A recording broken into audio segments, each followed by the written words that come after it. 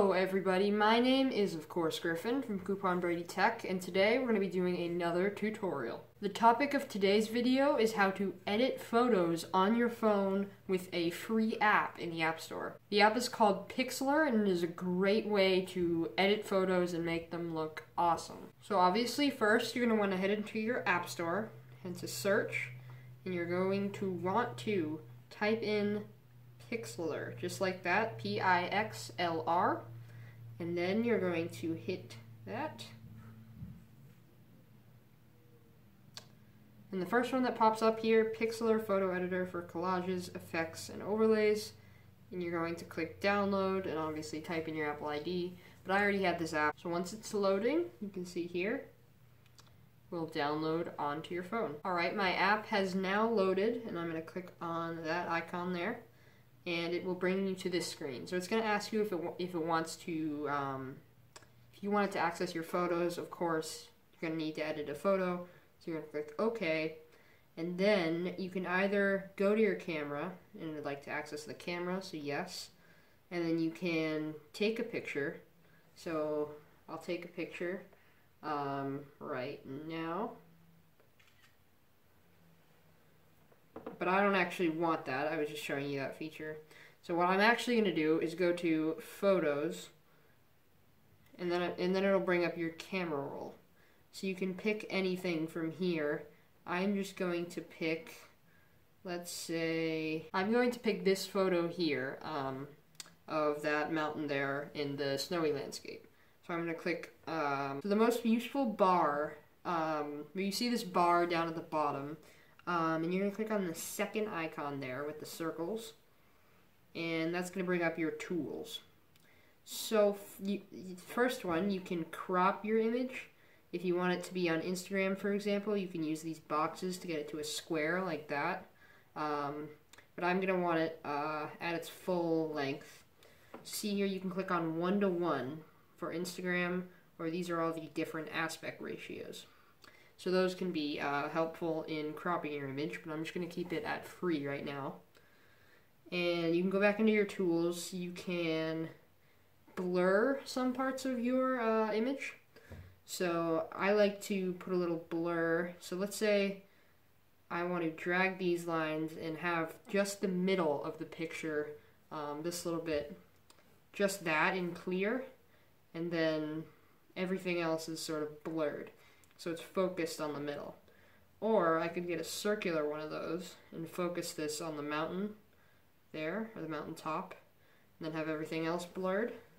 And you can mess around with that, the amount of blur, like that. So I'm just going to keep it at like that much.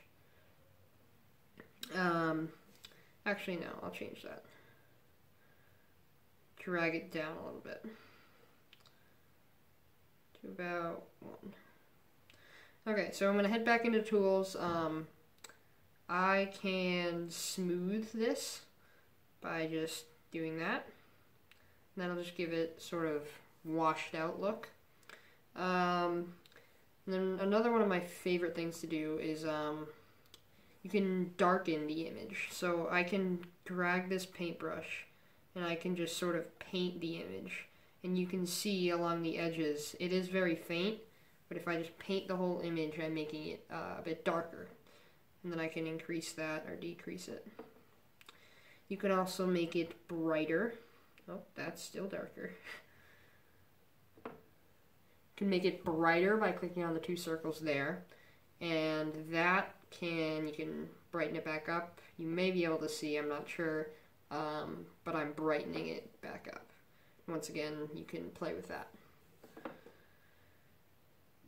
You can also pixelate some parts of the image. That's similar to blurring, except if I like go along the edges here, you can see this is nice if you have a picture and you want to blur out someone's face that doesn't really want to be in the picture.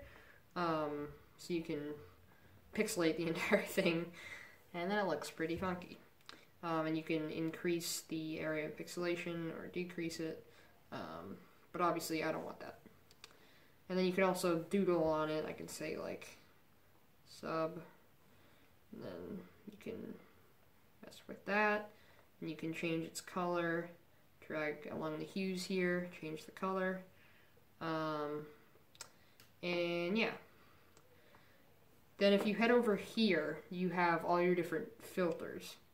So you can mess around with these. Some of them are pretty cool. That one looks pretty cool. So sure, I'll do that.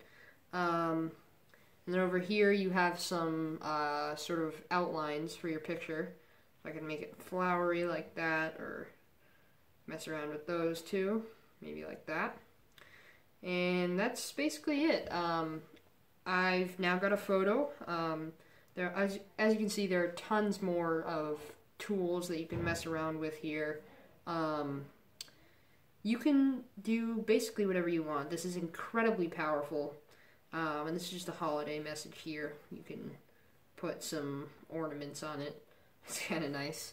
But once you're done with your image, you're going to want to head over to here and click Done in the top right. And you can save your image to your camera roll. You can upload it straight to Instagram or Facebook or Twitter. But I'm just going to save it to my camera roll. And it'll load there. And you can see it pops up a little message, saved to your camera roll. So that's pretty much it. It's a really powerful photo editing app for your phone or iPad. I really enjoy it. You can also click on collage and get some other overlays here. Can do some stuff with that. There's tons of other overlays for the formation. You can have that many photos in it, and then you just click add, and it'll bring you to your camera roll. So I could plop like that in that picture, stuff like that. But I'm gonna head back to home. So yeah, it's a very powerful photo editing app. I would highly recommend it. Yeah, hope you enjoyed this video. Thanks so much for watching. Don't forget to drop a like down below and a comment if you have any questions. And don't forget to subscribe as well. I'll see you later.